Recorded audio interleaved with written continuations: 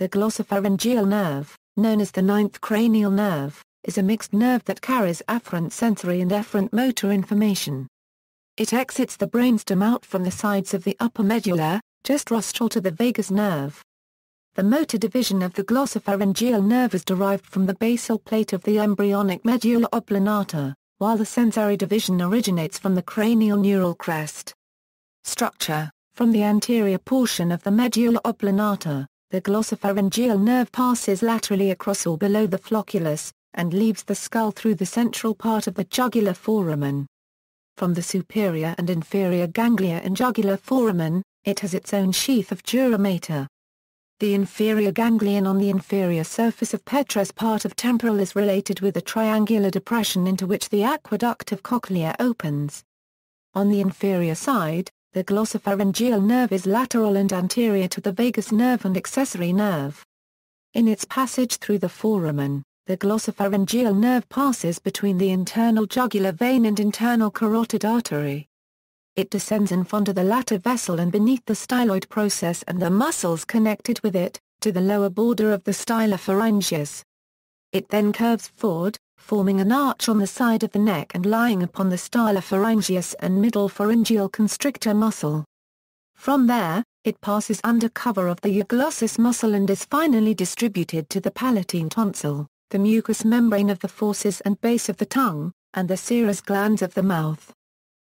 Branches tympanic, stylopharyngeal, tonsillar, nerve to carotid sinus, branches to the posterior third of tongue, lingual branches, a communicating branch to the vagus nerve. Note: the glossopharyngeal nerve contributes in the formation of the pharyngeal plexus along with the vagus nerve. The glossopharyngeal nerve has 5 distinct general functions. Branchial motor supplies the stylopharyngeus muscle. Visceral motor provides parasympathetic innervation of the parotid gland via the otic ganglion. Visceral sensory carries visceral sensory information from the carotid sinus and carotid body. General sensory provides general sensory information from inner surface of the tympanic membrane, upper pharynx, and the posterior 1/3 of the tongue. Visceral afferent provides taste sensation from the posterior 1/3 of the tongue, including circumvallate papillae. The glossopharyngeal nerve is noted above as a mixed nerve consisting of both sensory and motor nerve fibers. The sensory fibers' origin include the pharynx, middle ear, posterior 1/3 of the tongue, and the carotid body and sinus. These fibers terminate at the medulla oblongata. The motor fibers' origin is the medulla oblongata, and they terminate at the parotid salivary gland, the glands of the posterior tongue, and the stylopharyngeus muscle. Overview of branchial motor component. The branchial motor component of CN9 provides voluntary control of the stylopharyngeus muscle, which elevates the pharynx during swallowing and speech. Origin and central course. The branchial motor component originates from the nucleus ambiguus and the reticular formation of the medulla-rostral medulla. Fibers leaving the nucleus ambiguus travel anteriorly and laterally to exit the medulla, along with the other components of CN9, between the olive and the inferior cerebellar peduncle. Intracranial course. Upon emerging from the lateral aspect of the medulla, the branchial motor component joins the other components of CN9 to exit the skull via the jugular foramen. The glossopharyngeal fibers travel just anterior to the cranial nerves X and 11, which also exit the skull via the jugular foramen. Extracranial course and final innervation. Upon exiting the skull, the branchial motor fibers descend deep to the temporal styloid process and wrap around the posterior border of the stylopharyngeus muscle before innervating it. Voluntary control of the stylopharyngeus muscle. Signals for the voluntary movement of stylopharyngeus muscle originate in the premotor and motor cortex and pass via the corticobulbar tract in the posterior limb of the internal capsule to synapse bilaterally on the ambiguous nuclei in the medulla. Overview of visceral motor component. Parasympathetic component of the glossopharyngeal nerve that innervates the ipsilateral parotid gland. Origin and central course. the preganglionic nerve fibers originate in the inferior salivatory nucleus of the rostral medulla and travel anteriorly and laterally to exit the brainstem between the medullary olive and the inferior cerebellar peduncle with the other components of CN9. Note: these neurons do not form a distinct nucleus visible on cross-section of the brainstem. The position indicated on the diagram is representative of the location of the cell bodies of these fibers.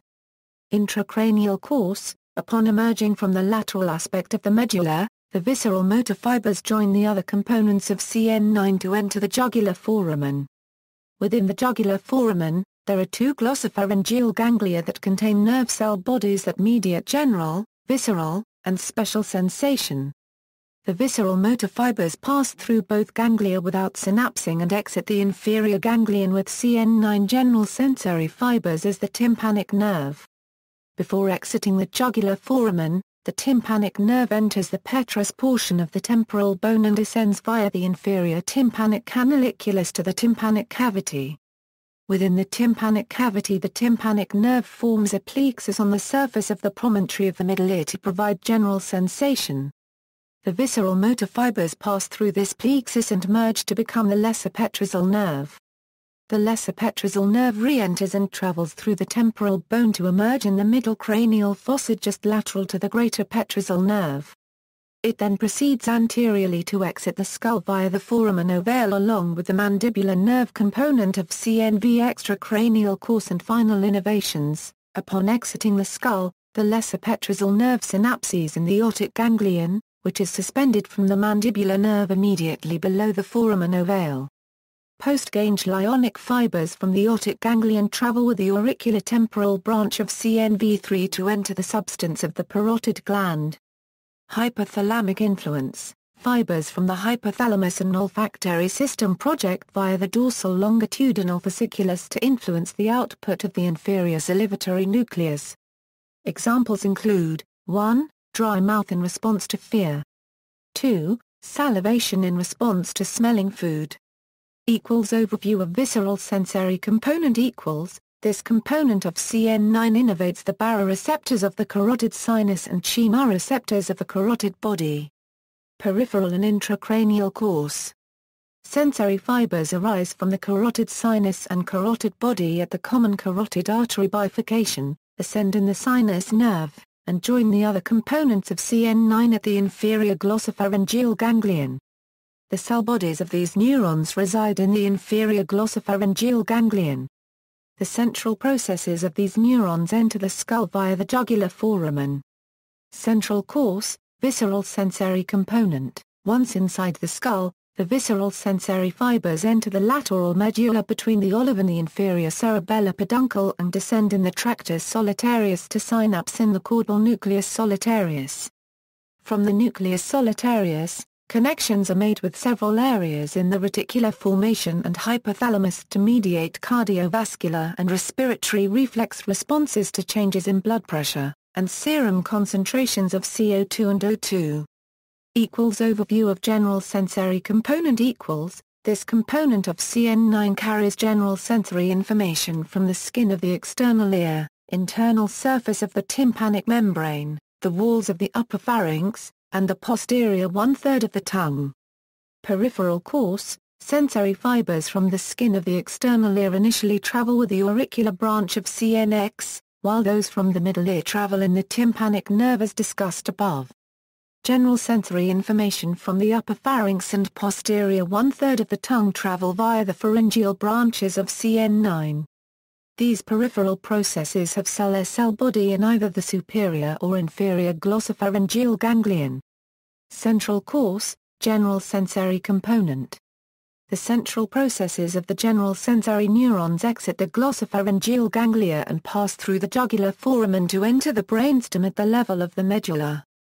Upon entering the medulla, these fibers descend in the spinal trigeminal tract and synapse in the caudal spinal nucleus of the trigeminal. Central course, general sensory component. Ascending secondary neurons originating from the spinal nucleus of CNV project to the contralateral ventral posteromedial nucleus of the thalamus via the anterolateral system.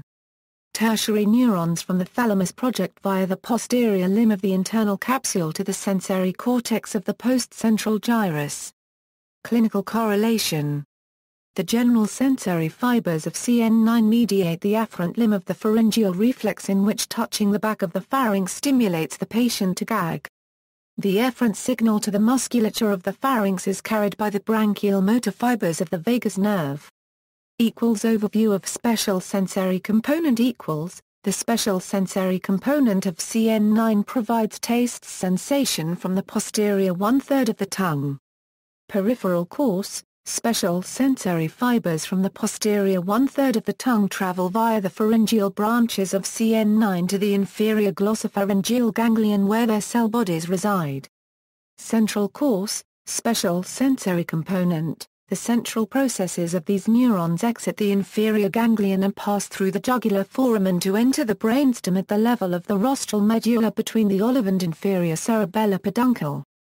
Upon entering the medulla, these fibers ascend in the tractus solitarius and synapse in the gustatory part of nucleus solitarius. Taste fibers from CN7 and X also ascend and synapse here. Ascending secondary neurons originating in nucleus solitarius project bilaterally to the ventral posterior medial nuclei of the thalamus via the central tegmental tract. Tertiary neurons from the thalamus project via the posterior limb of the internal capsule to the inferior one-third of the primary sensory cortex. Brainstem connections. The glossopharyngeal nerve is mostly sensory. The glossopharyngeal nerve also aids in tasting, swallowing and salivary secretions. Its superior and inferior ganglia contain the cell bodies of pain fibers. It also projects into many different structures in the brainstem: solitary nucleus, taste from the posterior one-third of the tongue and information from carotid baroreceptors and carotid body chemoreceptors, spinal nucleus of the trigeminal nerve, somatic sensory fibers from the middle ear, lateral nucleus of allosyneria, visceral pain, nucleus ambiguus, the lower motor neurons for the stylopharyngeus muscle, inferior salivatory nucleus, parasympathetic input to the parotid and mucous glands. Functions. There are a number of functions of the glossopharyngeal nerve. It receives general sensory fibers from the tonsils, the pharynx, the middle ear and the posterior one-third of the tongue. It receives special sensory fibers from the posterior one-third of the tongue. It receives visceral sensory fibers from the carotid bodies, carotid sinus. It supplies parasympathetic fibers to the parotid gland via the otic ganglion. It supplies motor fibers to stylopharyngeus muscle, the only motor component of this cranial nerve. It contributes to the pharyngeal plexus. Clinical significance. Damage. The glossopharyngeal nerve, if damaged, can have several effects on the human body. These effects include loss of bitter and sour taste, and impaired swallowing. Examination. The clinical tests used to determine if the glossopharyngeal nerve has been damaged include testing the gag reflex of the mouth, asking the patient to swallow or cough, and evaluating for speech impediments. The clinician may also test the posterior one-third of the tongue with bitter and sour substances to evaluate for impairment of taste. The integrity of the glossopharyngeal nerve may be evaluated by testing the patient's general sensation and that of taste on the posterior third of the tongue. The gag reflex can also be used to evaluate the glossopharyngeal nerve, but also test the vagus nerve, as only the afferent fibers involved in the reflex are carried by the glossopharyngeal nerve. Additional images. References. Saladin, Anatomy and Physiology, The Unity of Form and Function, 6th edition. External links, Hire 698 at Neuronames, MED ed at Loyola Gross Anatomy Inc. 9 HTM, Medline plus image 9350, Cranial Nerves at the Anatomy lesson by Wesley Norman, Notes on Glossopharyngeal Nerve.